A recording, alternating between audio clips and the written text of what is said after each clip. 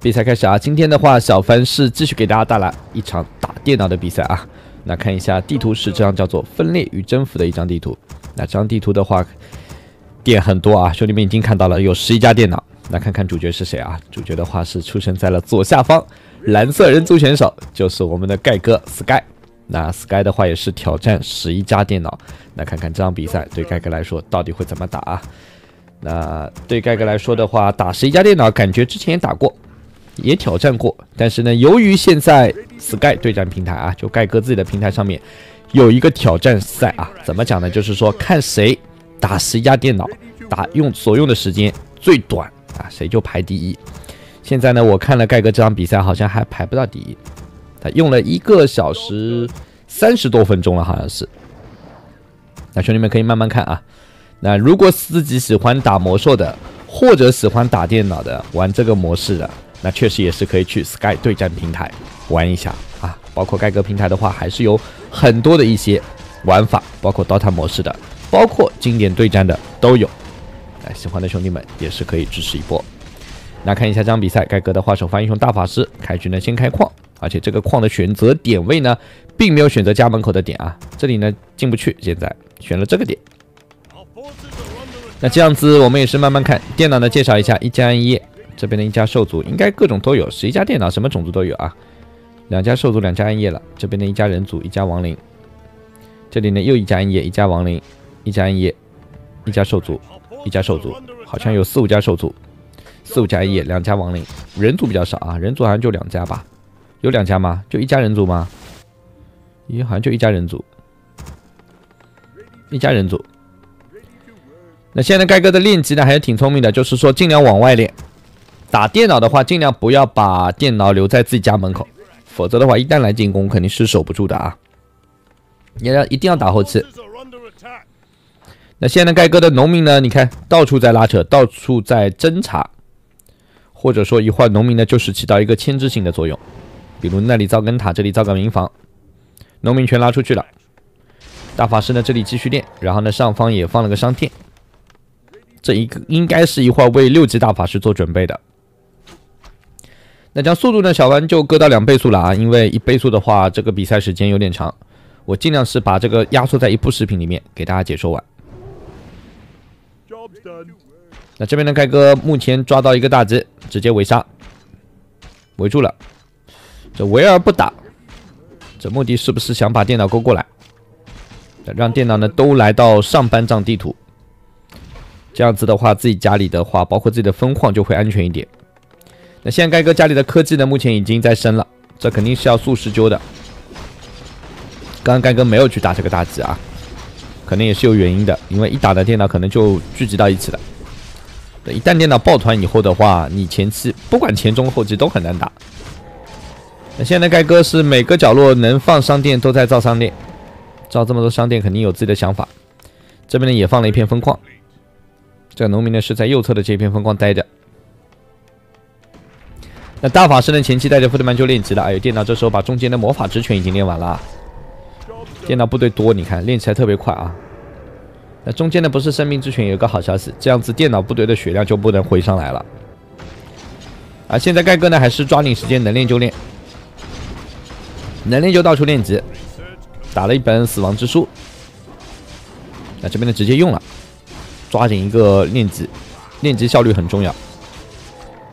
因为打这个模式，我感觉最重要的还是说你要有一个6级的大法师才行啊，这样可以到处飞，到处去牵制。那盖哥打的时候是有迷雾的啊，因为一直有兄弟在问啊，说小凡啊，为什么你解说的时候好像就是都看得到？解说的时候肯定是要每个视角都能看，但实际上打的时候肯定是有迷雾的。那这边的大法师吃个恢复卷轴，给自己部队回点血。现在呢，盖哥这里有片分矿，这边有片矿，加上一片主矿呢是3矿运作，3本快升完，攻防呢也在提，3个是中龙一放。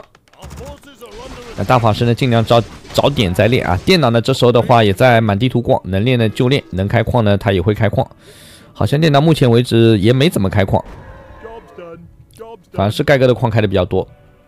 那这样子野外的商店的作用就出来了，盖哥呢可以随时随地去商店买点装备。这边呢看看一会儿要不要开矿，这边矿的盖哥又是已经开好了。那万一电脑来打分矿怎么办？打就让他打了，也没办法啊。前期尽量要少惹电脑。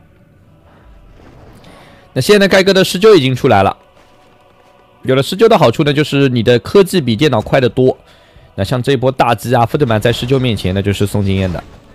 如果你能够让自己的大法师速度到个6级的话，那这样前期的优势就可以奠定下来了。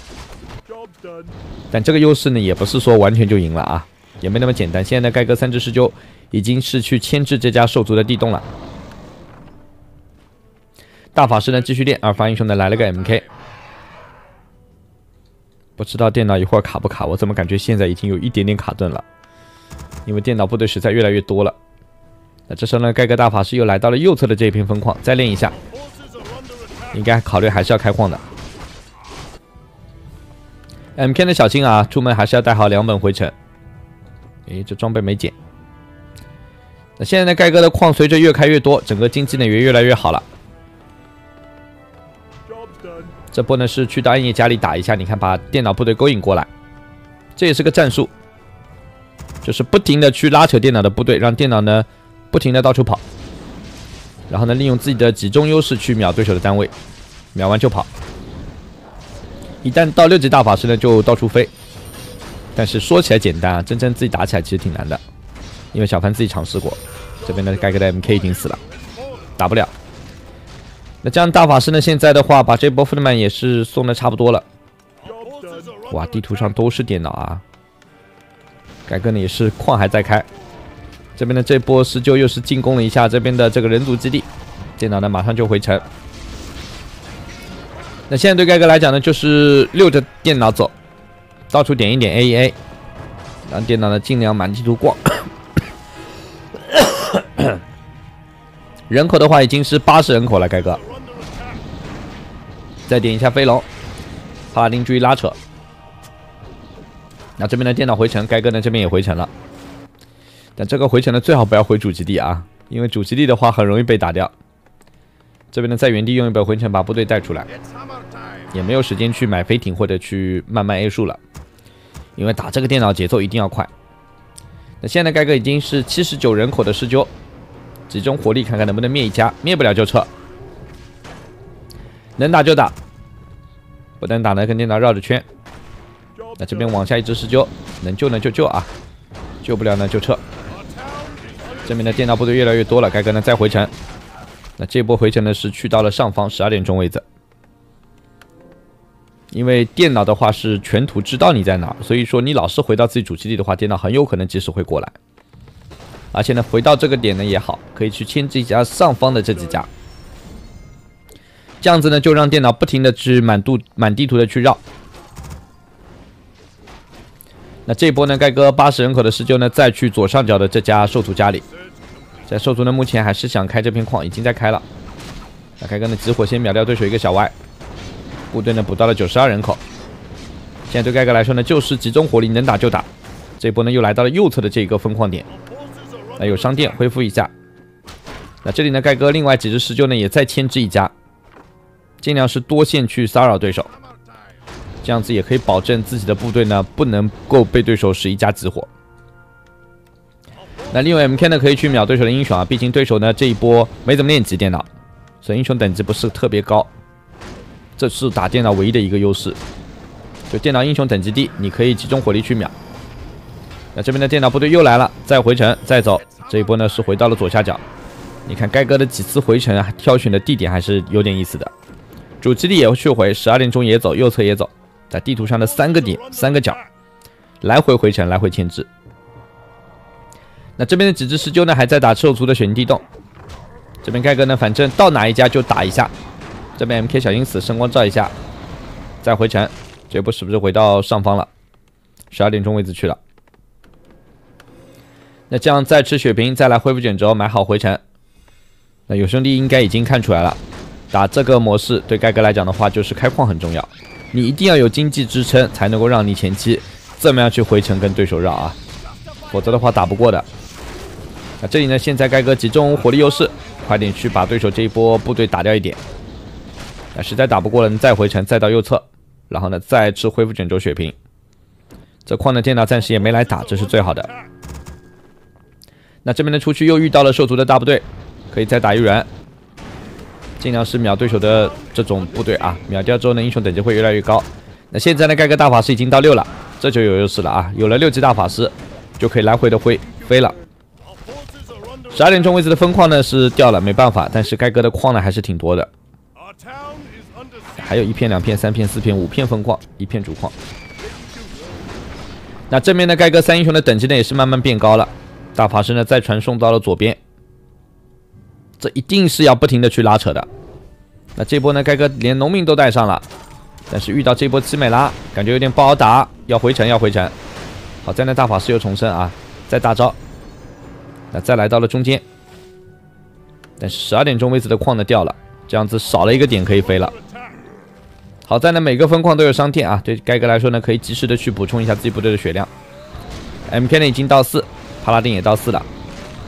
正面的双方再还一波 ，MK 扛不住，再回城，再到右侧。你看这几次回城的选择点位，盖哥还是应该是精心挑选过的。那这样子呢，又遇到了落单的这波兽族人族部队了。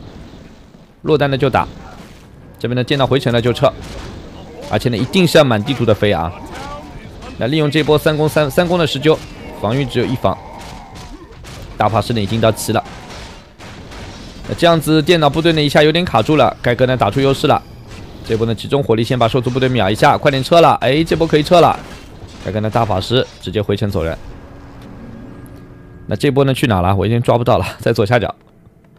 速度快吗，兄弟们？应该还可以啊，看习惯了还可以。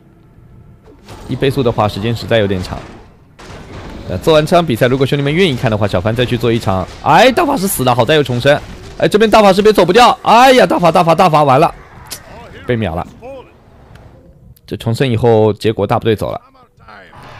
这样子对盖哥来说的话，要复活大法师，这一波呢有点小失误了。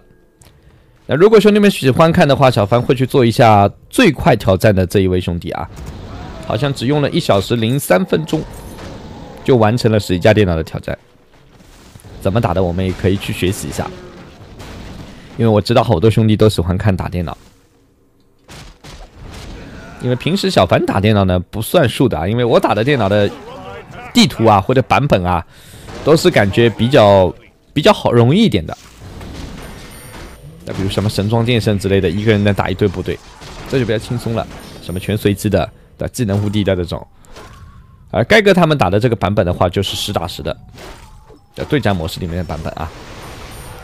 那这一波呢，现在盖哥感觉有点吃紧了，打不了，打不过了。等大法师复活了再说啊。那这边的大法师出来了，这张地图呢也是没有酒馆的，所以说英雄买不了，一定要注意英雄不要被秒。那现在呢，盖哥的战术很明确，就是说找对手落单的部队，然后呢打对手的矿，尽量是拉扯，打电脑突出一个灵活啊。我记得好像之前是在翡翠花园那张图上，当时有位兄弟也是这么玩的，我看过好像，就是说每个角落放根塔，放个农民，然后一旦有了6级大法师之后呢，就来回的飞，来回的牵制到最后电脑没经济了，没资源了，那基本上也能获胜了。那这边呢，盖哥这一波也要小心啊，要走就快点走。继续飞到了左边，现在呢利用水人到处的拉扯，开始拆电脑的基地了，把电脑科技打掉，让电脑没有科技的话，一会儿的优势就慢慢出来了，就打一家可能少一家。那加兽族的3门主基地被推了，盖哥这边的大法师可以撤了，小心被控制啊，该走就要走，该走就要走。哎，大法又死了。哇，那这样子好在其他英雄呢也是有回城的。盖哥呢这一波是回到了右侧的这个分矿，主矿呢已经干了，大法师呢重新复活，但英雄一定要注意，不能死太多啊！还是那句话，买不活的呀。好在呢现在电脑根本就没有去在意盖哥的主基地，包括几片分矿也没怎么打，电脑呢估计转的有点晕了。比赛呢刚刚打了30分钟。那这边的盖哥再练个级啊，虽然说拿不到经验了，打点宝物买点装备也是可以的。上店继续造，要刷回城。哎，这边又遇见了，那这一波呢打不了。快点回城了。但现在呢，电脑抓的挺凶的，到处在抓。该哥呢虽然还在开矿，但有点起不来了这矿。大法师呢还在复活。那这边的该哥利用这波施救抓了一下亡灵。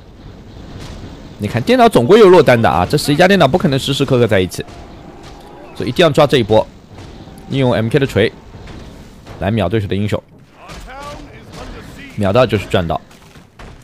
这张图呢，之前小凡尝试过打过6家，当时用了暗夜，是打过了当时啊，后来没做视频，因为时间太久了，真的是打了半天啊。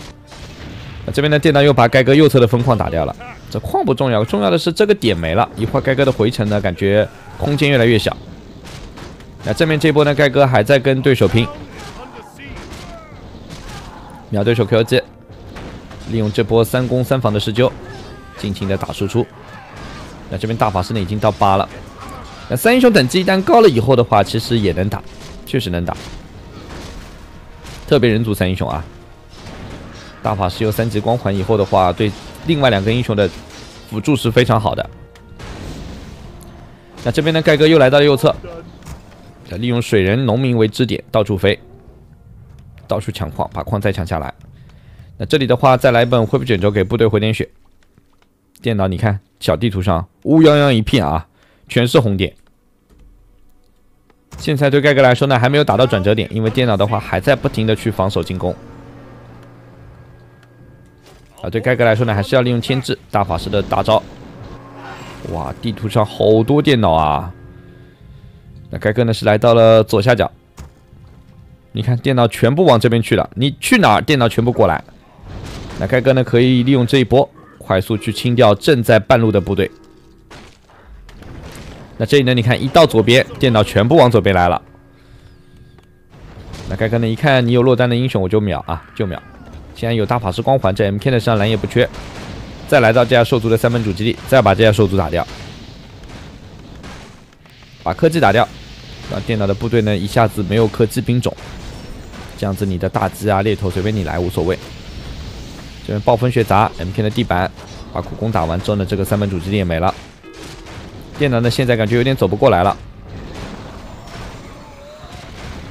因为电脑回城也没那么多啊。等你慢慢走过来呢，盖哥又可以回城过去了。那这边呢，看一下，先把能拆的建筑全部拆完。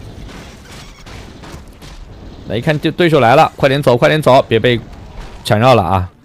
那又来到了这个点，你看这里留了个农民，再点这个分矿。那这波呢，电脑就来了2家，而且部队不多，盖哥呢抓住机会，快点打掉，让自己3英雄等级快点上来。那这波呢，电脑确实没有直接来了一大堆啊，只是来了几家的话，盖哥能打。把电脑部队打完，这几只兵龙的话也是过来送经验的，而且这口子还不错。这么小一个口子上来的话，电脑的部队一下子不会太多的，完全可以打。大法师已经到9级了，盖哥呢现在一边打一边在看啊，电脑部队多我就撤，电脑部队不多我就慢慢打。有兄弟说了，小凡你怎么打电脑感觉比解说正规比赛有经验多了？那肯定啊，小凡平时打电脑打的比较多。对，跟解说职业选手的比赛，有时候我不能判定他们的意图，但解说打电脑的话，我知道电脑的意图。对，确实小凡打电脑平时打的真的不少啊。我的爱好就是打电脑。那现在的话，对盖哥来说呢，整个经济也不怎么好了，因为自己的矿呢慢慢在被打掉，有些人踩干了。那现在呢，这一波对盖哥来说呢，还是要去集中优势，打几家，把这家兽族灭掉也行。对手龙鹰来了，哎呦，这波盖哥要不要走啊？快点走，快点走，否则要死。因为电脑呢还会变羊、减速之类的，所以部队一旦中了这波技能的话，真的很难受。恢复卷轴一吃，圣光一加。这边呢又遇到了落单的暗夜，不去管，盖哥呢现在就拆家，因为你打电脑部队呢是无穷无尽的部队啊，打不完的。打电脑打到最后其实就是拆建筑。你把电脑建筑拆完了才能算赢，否则的话你光打电脑没用。但钱多啊，电脑钱多啊，电脑是双倍经济。那这边的盖哥在打掉了暗夜的3本主基地之后，又去兽族的3本主基地，就靠着100人口的施救在打。现在呢9级大法师、8级 MK、8级帕拉丁。这波呢，盖哥你看就是拆家了，暴风雪、施灸砸，电脑过来我就跑。这边呢又被变阳了，但没关系，再一波回城回到右下角。那现在呢，上方的电脑呢已经被打过一轮了，盖哥呢应该是要考虑打自己家门口的这5家了。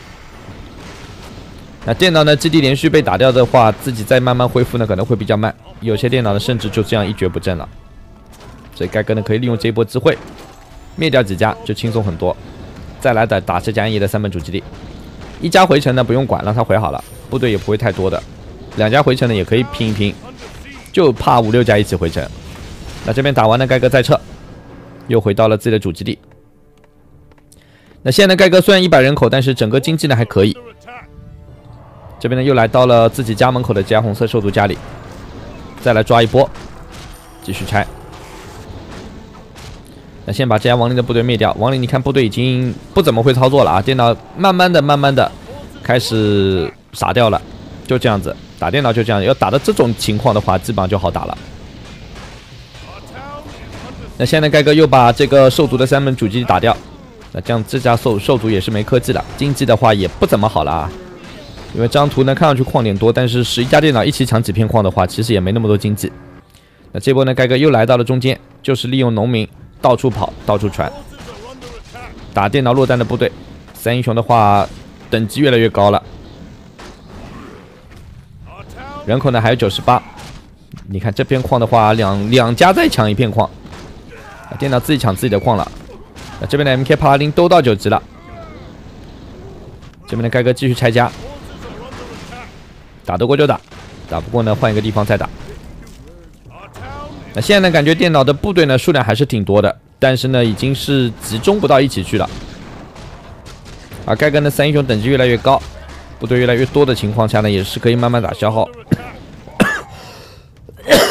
那这边呢看一下，又守一下自己的分矿，到处飞，到处拆，恢复卷轴一吃，大法师已经到10了。你看盖哥就是来回的飞啊，一定要利用好6级大法师来打。那目前呢已经打了45分钟了，但是局势呢慢慢的明朗了。那一会儿等3个英雄到10级的话，盖哥可能是要考虑慢慢去刚正面了。再秒英雄，其实最难度过的是前期啊，因为有些局的话，电脑不会让你这么轻易的开矿，可能前期刚开局就没了。那这边呢注意英雄的保护，英雄不能死。这张图的容错率非常低啊，英雄一旦死了，你可能就一波没了。对，可能打了半天，打了1个小时，结果呢一波失误，对，全盘皆输啊，也是有可能的。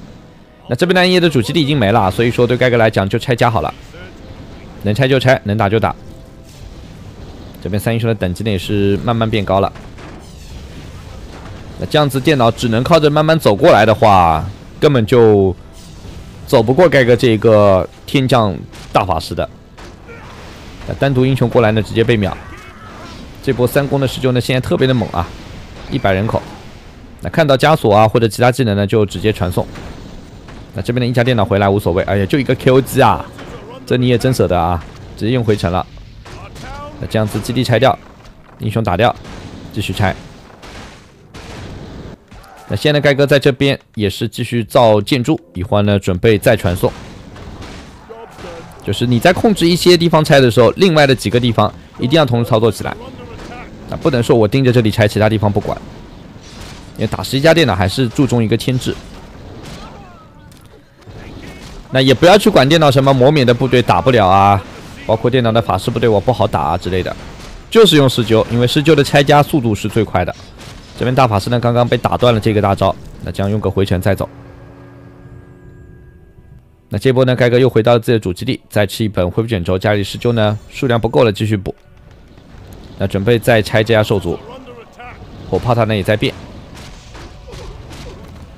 那这样电脑现在呢部队还是非常多啊，你看电脑还是有大量的部队在，但问题是电脑已经跑不过来了，基地被打掉的情况下又不能回城。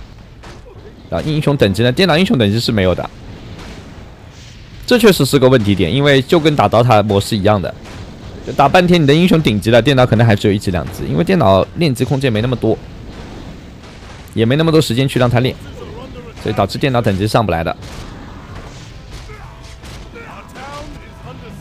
那这样子的话，这家兽族呢其实也差不多了，要被打完了。该跟呢就跟对手换一波，10级 MK、10级大法师、10级帕拉丁。那看到电脑部队多了呢，再传送到这个点，再去打左上角这一家。你看这家电脑3本主机又升好了呀，电脑的恢复是特别快的，所以打到最后其实就是拆建筑。你不及时去拆，那电脑一会儿建筑又全部造好，部队又来了。那现在电脑开始进攻盖哥的主基地了。对盖哥来说呢，尽量不要去理啊，这一波一回城，电脑全过来的话就没了，因为电脑可能拆完这个建筑他就走了。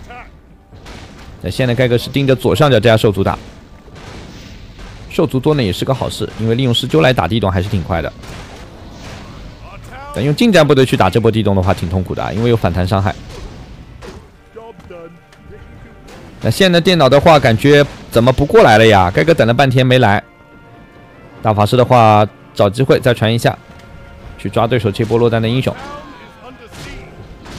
那这样子，这波暗夜的部队呢也要死完了。盖哥呢再去灭这家暗夜，哎，这暗夜被卡住了。你看，暗夜是这样子的啊，经常会把英雄卡在家里面。这样子，你看暗夜3英雄出不来的情况下呢，目前对这家暗夜来说其实也没啥作用。盖哥呢直接一波把他灭了。那这时候呢，电脑基本帮还是在帮，但是过来的作用呢没那么大了。盖哥呢拆完就走，再来到中间，再来抓一波。那盖哥这些的话，其实都是靠着自己的侦察，然后到处飞的。那利用暴风雪砸这一波人族部队，哎呦，人族扛不住啊！那比赛呢已经打了54分钟了。但是呢，对盖哥来讲，现在的整个局势非常有利了。通过几次的来回飞，确实也是把电脑已经打得有点懵了。电脑的部队虽然还在不停的过来，但明显对盖哥来说压力已经没有刚刚那么大了。3个10级英雄呢也不会被对手秒掉。MK 的连续地板，有锤子就给，对手英雄呢根本就站不过3秒，一旦被锤住就是直接秒。这边的盖哥刚刚想走，结果呢一看这里可能还是不错的，再打一会儿，找机会再去。那这波呢，亡灵的部队又被抓了，哎呦，电脑部队都不过来了呀。那江盖哥呢这一波的话又是打赢了。那这种打赢的话，其实对整个战局来说的话，就是已经快要逆转了。局势不像刚刚开始那样边打边跑，而是要见一家灭一家了。那接下去对盖哥来说呢，可能就拆家了，因为电脑的部队呢越来越少了，而且电脑呢现在的话越是救越是损失的大，也来一波部队死一波了。那现在看一下盖哥要不要选择在中间魔法之拳跟对手打一波了。我记得选用暗夜的话可以的，在这里啊 KOG 开个大，然后月之尼基斯开个大，欧姆雷手开个大，就在中间硬刚一波电脑。那这边的话，盖哥呢又是直接迎面去找对手打了。你看，坦克也在出了，坦克呢又可以推加，又可以打。小心啊，这波电脑部队好多啊！原来这电脑还是有好多部队集中在这。那盖哥呢再到处飞，上方呢利用火炮塔把这家电脑呢又灭掉了。这里的话，这家暗夜的建筑呢还在，再拆一下。电脑呢大量部队都集中在这，暂时没有动。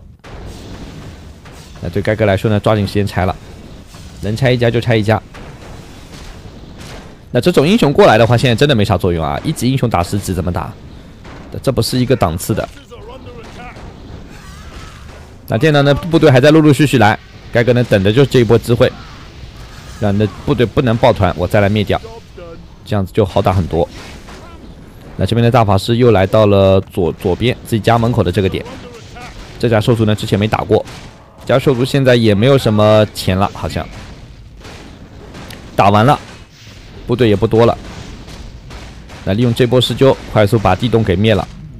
我感觉解说完这盘之后，我可能自己要去打盘电脑了。越说我手越痒啊，就感觉自己也行了啊，我上我也行。打一盘估计就不行了。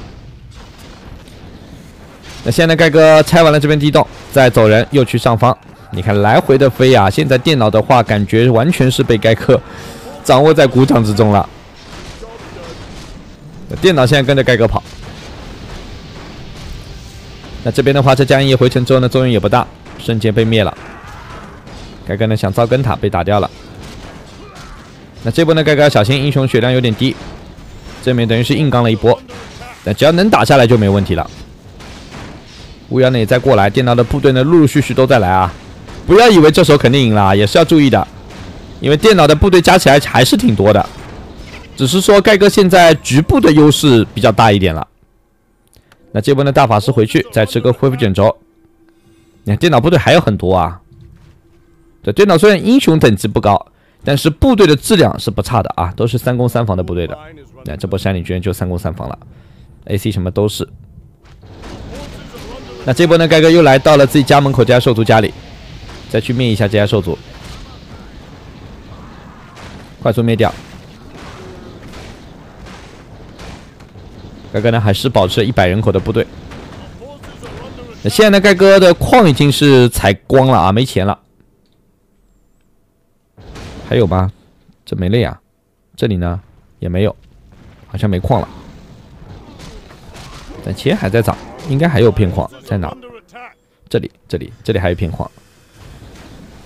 所以说现在这个局势对盖哥来说的话，应该是要减少损失了啊，不能够部队换的太多，把自己换没钱了就麻烦了。虽然电脑的整个矿呢也快采完了，但电脑肯定有存款。那这波呢，盖哥又来到这中间，刚刚打掉的矿，现在你看电脑又造了那么多建筑。那这样大法师呢还是要来回飞，一定要来回飞。千万不要说我现在有优势了，我就去跟电脑刚一波，万一刚不过就没了呀。因为哪怕到现在，你看电脑的部队还是满地图都是。盖哥这边呢利用坦克到处跑，那这里呢利用施救，加上3英雄还在拆家。那打到这个地步的话，其实电脑如果会认输的，应该差不多要认输了。打了1小时05分钟了，但电脑明显现在2、3家过来的话，根本就不是盖哥的对手，打不过了。那盖哥基本上可以做到零损失了。那这边的大法师再传送到右下角，这家银呢之前也没来过，没来过最好一波直接灭了。那这样再拆家，坦克呢也是到处在推。那盖哥的施救呢有些还没回来啊，没关系，无所谓了，这时候。反正就一路推一路造塔，变点火炮塔，把电脑一家一家建筑拆完，不可能你一直去拆家的，只能靠着箭塔慢慢推了。那盖哥的这片矿呢也干了，这样子也就意味着盖哥的矿啊，这里还有一片，还有400块钱，还可以踩一踩。那这家业呢也没部队了，要彻底被拆完了，已经打了1小时07分钟。对盖哥来说的话，胜利的曙光啊就在眼前了。这边的这波部队再去这家业家里，现在的盖哥是要找对手有部队的地方去打，哪里有人我就打哪里。这边有暗夜一波部队，那就快点灭掉。那这样子，这100人口的施救的火力真的是猛，关键的还有坦克在输出。那这样子，这家暗夜呢又被灭掉了，电脑呢也有失误啊，牛头给卡住了。现在，那通过这场比赛，兄弟们打电脑应该是有点心得了，就是说打电脑，除非你说人口相当的情况正面刚，否则的话尽量是要避其锋芒。你要利用好电脑的机制去打，这样子打多家电脑的胜率就高一点。打1家电脑随便怎么打都没问题，2家电脑也没问题。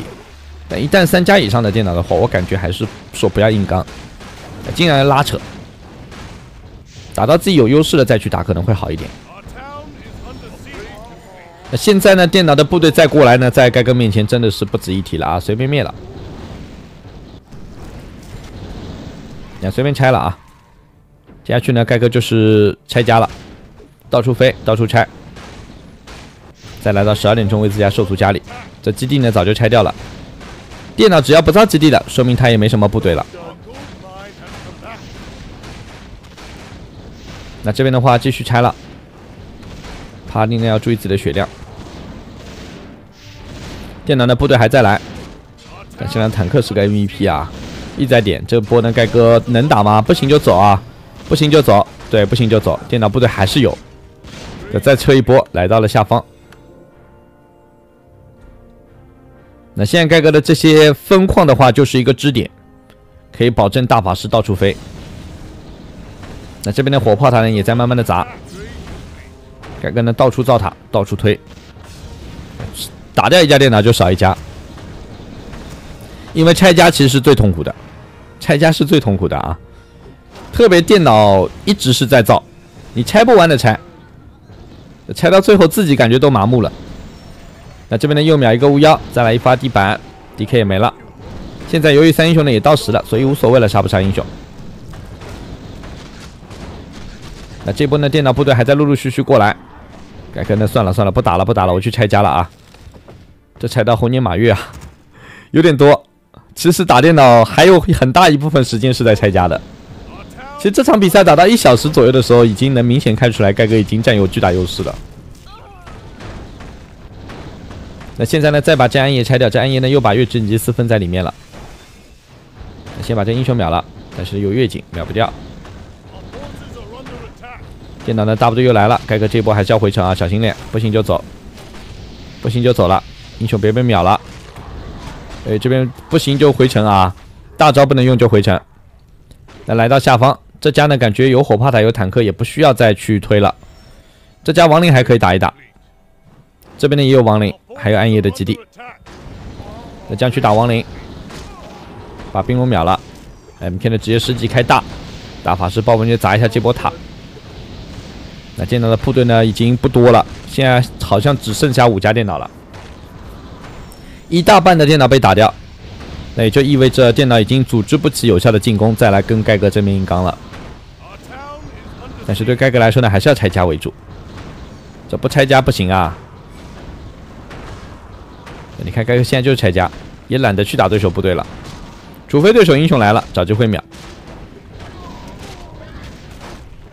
那现在呢，电脑估计也是已经看过了，盖哥的部队火力有点猛，打不过。电脑是会算的，就你人口比他多的时候，他会跑；他觉得打得过的时候呢，他就主动进攻。那这样子的话，对盖哥来说，这个点应该来讲又能拆完了，因为电脑已经组织不起有效的防守了，防不住了。那这里呢，利用火炮的拆，还有一口月警。电脑的英雄现在过来就是秒啊！电脑好像已经不进攻了。那打到这个地步的话，电脑其实作用不大了。那这边的小凡把速度呢再快一点，因为接下去就是拆家了。那电脑就算有部队，对盖哥来说呢也是瞬间给你秒掉。那这边呢把口子打出来，再去打这个月之影级4，快一点，快一点。那这里呢电脑英雄又卡住了，暗夜多有暗夜多的好处啊，就暗夜经常把部队卡在自己家里。那这样子呢，就打出一个局部的小优势。那这边呢，现在盖哥就是找对手的部队在打，对手哪里有大部队的就去哪里打，把对手有生力量快速消灭完。那这个比赛呢，接下去就是拆家了。这边的亡灵还有点部队，也是瞬间要给你秒掉。然后呢，再去亡灵家里打一波，有事就在，拆家速度特别快啊。那电脑呢，虽然部队还在陆陆续续过来，但是在面对盖哥这100人口的情况下，真的是已经打不过了。那接下去呢就是拆家，拆家也是算在了这个计时上面的啊，就等你全部灭完了才能算这比赛结束了。所以说怎么拆家更快，其实也是能够提升你一个打这个比赛的一个时间上面的一个节约的时间点。就感觉这时候是就拆的明显没有坦克快，而且你要各路去牵制，比如利用火炮塔去砸一砸之类的。这样子呢也是减少你的大法师到处走，这样子拆家会更快一点。那这波呢，盖哥又来到了这家人族家里，现在呢好像就这家人族家里的部队比较多一点。盖哥只要把这波部队打完了，那基本上就能获得胜利了。已经打了1小时22分钟了。那兄弟们，如果想看最快那位选手的挑战11家电脑的，可以跟小凡说一下啊。小看的兄弟们说一下，小凡有时间的就给大家做。还有呢就是 DOTA 模式的，也是有挑战赛的啊。我感觉 DOTA 模式我可以去尝试一下。